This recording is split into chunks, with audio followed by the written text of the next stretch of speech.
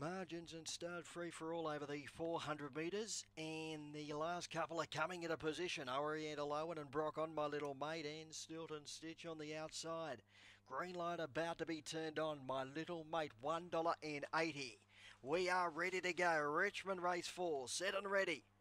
Racing, my little mate dwelt, and wide out Ocean Realm away in a hurry, charged over, ran to the lead, and my little mate followed it over. They'll followed by Stilton Stitch and Baraka Keeping, followed by Brock on, Winsome Roxy. Oriental Owen back at the tail. My little mate moved up to tackle Ocean Realm and running on Stilton Stitch. My little mate just in front. My little mate will see it out one of the neck over Stilton Stitch and Ocean Realm. They'll followed in by Oriental Owen and Baraka Keeping. Then Brock on and Winsome Roxy, the tail ender, in about 22.7.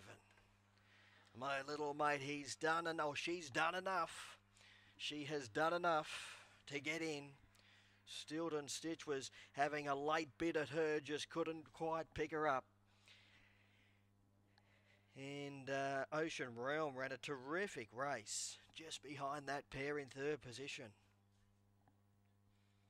It is 6-8.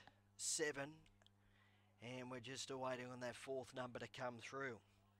8.19 the early section, 8.19 the early section, and they came home in 14.53, 22.72 the official time, 22.72 the official time.